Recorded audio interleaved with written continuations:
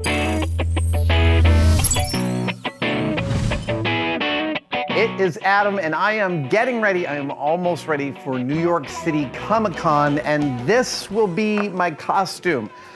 Intrepid space fans will recognize this as what's called the ACES helmet. That stands for Advanced Crew Escape Suit. And I have made the suit that goes with it, the orange, what's known as the pumpkin suit that the shuttle astronauts wore for most of the shuttle flights. It was preceded by the LES, but I think from 70 all the way till the end, the shuttle astronauts wore the orange pumpkin suits. And yeah, I decided to make one, and this is what I'm gonna wear on the floor of Comic-Con. But all the parts and pieces are done. It's just time for me to do a final fitting to make sure we're ready to pack it up and go to New York. So I'm about to get sweaty. The first part of this suit is going to be a cooling system. I found this new thing, personal cooling system by Comp Cooler on Amazon for a very reasonable price. This is a low-profile backpack with a soft water bag inside full of ice that recirculates that cold water through these tubular channels wrapped around one's chest. Yeah. This is what's gonna keep me cool on the floor. I can't believe that a low-cost solution has finally come out on the consumer market, because I've built versions of this for previous costumes, like my 2001 spacesuit with Chris Hadfield. The shoulders are not an offered feature, but I've added them because I need a little bit of shoulder in this costume. You'll see once it all goes together. First, you've got to take the bag that sits in the backpack and fill it with ice.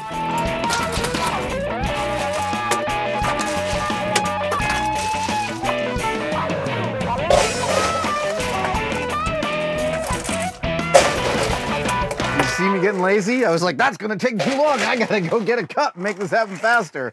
I don't have all minute. All right, once you've got it mostly full of ice, then you fill it with a bunch of water. This operates much like a camping water dispenser. It's got a seal up here, and you can run a zip tie through there to seal it off. And then I put that in this bad boy. Hook up the water lines that will recirculate around me. Do a test of the battery. Excellent. Okay. All right.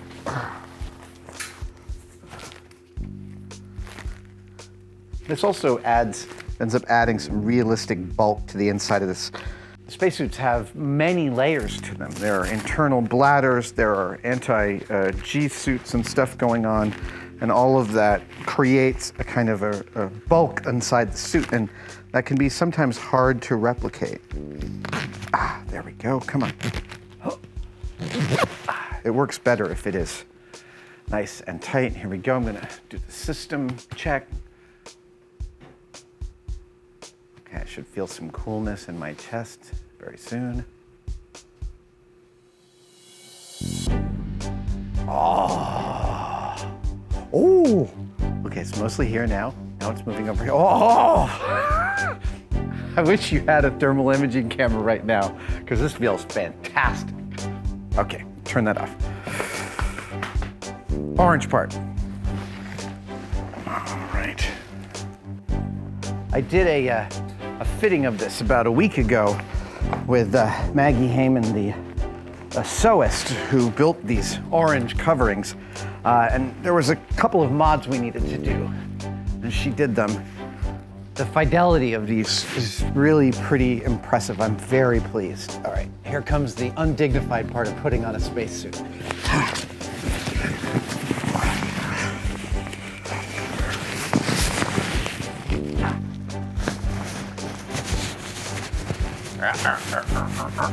Yep. Okay, hold on. I'm gonna hand you my zipper, and now we're very good friends. I have lost. Shoot. Open the zipper up again. Right here. Okay. Wire through your arm. Oh yeah, thank you. Hold on. Hold on, Norm. White handles. Big gap. Thank you. Norm, I'm reaching this in here. Yep. You have a wire. Ha ha ha! The right tool for the right job. This is an arthroscopic stapler, by the way. Okay, so I was a little sweaty just getting in that part. So I'm gonna cool down. I just want to wear this on a daily basis. Okay, harness. Okay, around.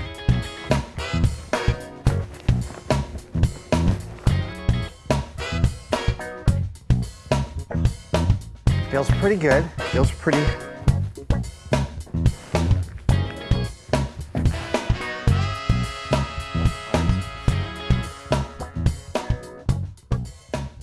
It is so nice to have such a uncumbersome cooling system. I must tell you, I'm really quite impressed with it. I think I already noticed as soon as I put water in with those ice cubes that they were melting very quickly, like they do because it's a lot of surface area. I think for New York, what I may do is get a block of ice, so I limit the surface area decomposition of the ice and hopefully get more cooling time out of it. Yes, I had this name tag made, but I'm not gonna wear it on the floor because it would kind of give me away. So for the floor, I'll be wearing that one, the blank. And now I think it's just time to put on the gloves and the helmet, right? Okay, let's put on the helmet first. This has been so much fun. I've had 6 or 7 collaborators on this job. We've been working on it for 3 months. The helmet is, the ACES helmet is a pretty complex bit of kit.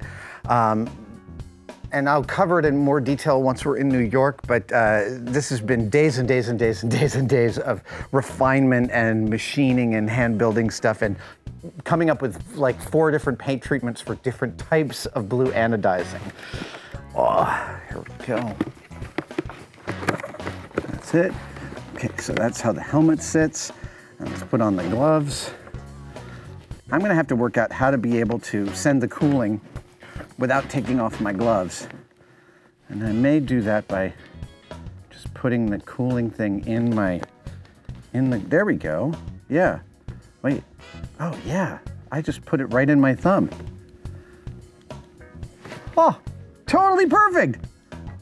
Oh, that is great. Oh, this is working out even better than I thought. All right, ladies and gentlemen, we are ready to brave the wild space of New York City's Comic-Con.